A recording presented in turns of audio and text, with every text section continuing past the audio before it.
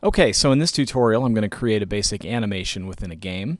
I've got a basic setup, and I'm going to move through a basic procedure for creating this animation. If anyone out there has any tips, please leave them in the comments section. This is an area where I'd certainly like to learn more about myself. Okay.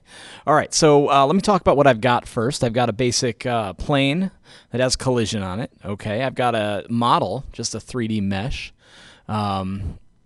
I've got a camera that's been parented to that model, so as we sort of move, okay, the camera will stick with the model, and we're going to use that later just to sort of demonstrate that the animation works.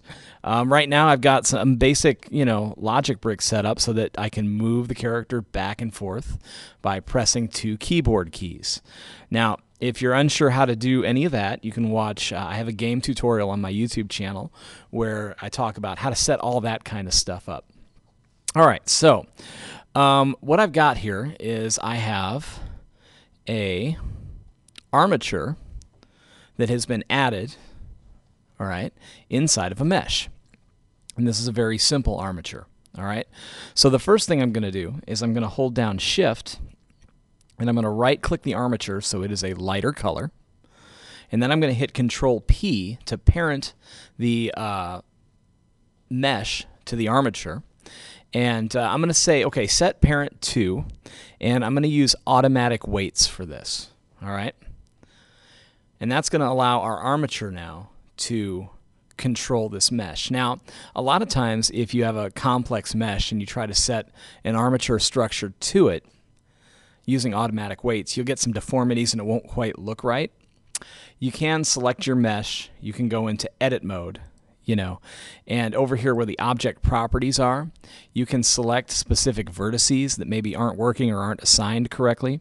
And over here on the right, you can assign different vertex groups and you can change the way those vertices behave. So if you see deformities after parenting an object to an armature with automatic weights, over here inside of our object data field, we can sort of modify some of that. So that's a good place to look if you're not happy with what happens after parenting. Okay, so I'm going to go into object mode. I'm going to select my armature. And here's kind of an important point, I guess, is I can see the armature. It's actually inside of the model. That's because I have, right down here, I have X-ray checked. All right, and that allows us to see the armature through the mesh.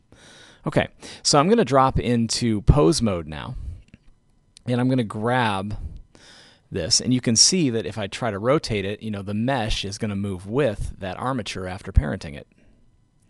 All right, let's create an animation. Down here at the bottom, I'm going to choose the dope sheet.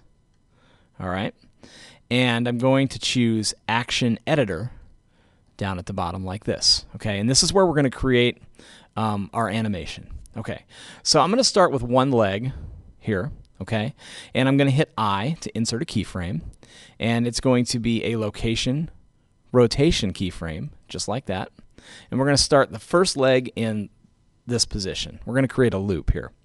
I'm going to use R to rotate, and I'm going to be very specific. I'm going to hit R, and I'm going to rotate it by, let's see how 40 works, 40, okay, kind of extreme, but I'm going to take it.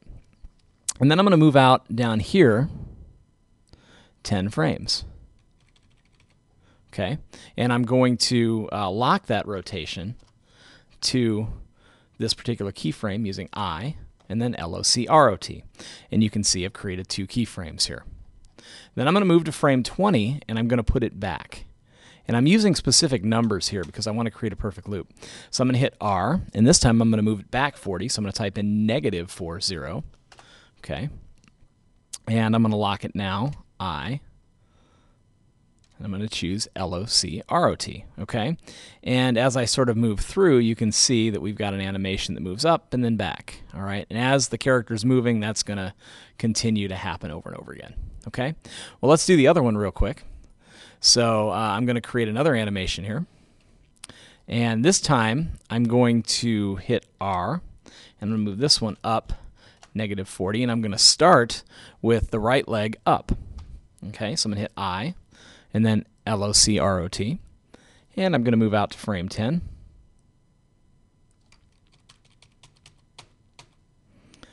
And I'm going to move it back down now.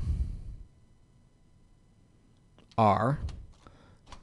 All right, and I'm now moving it the opposite direction, so now the leg is back down.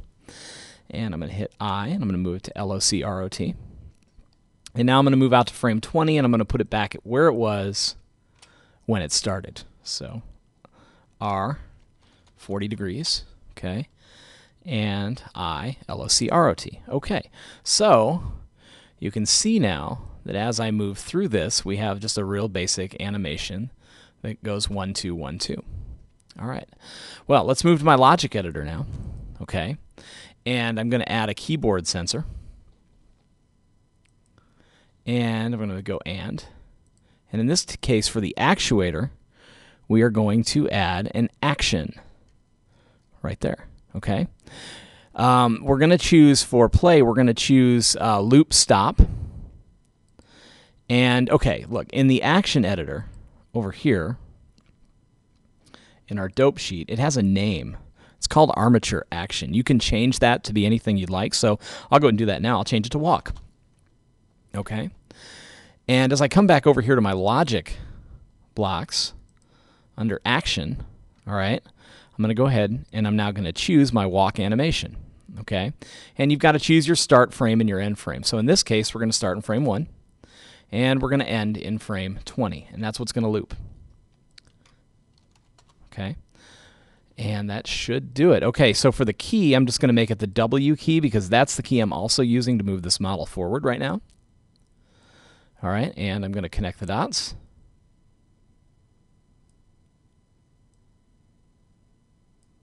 All right, I'm going to look through the camera.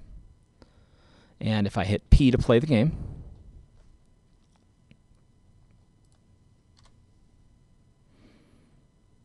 let's go into object mode and try it.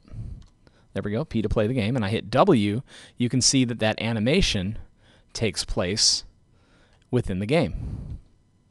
It's not the best animation in the world, and you can see that I don't have it linked up right now to go backwards as well.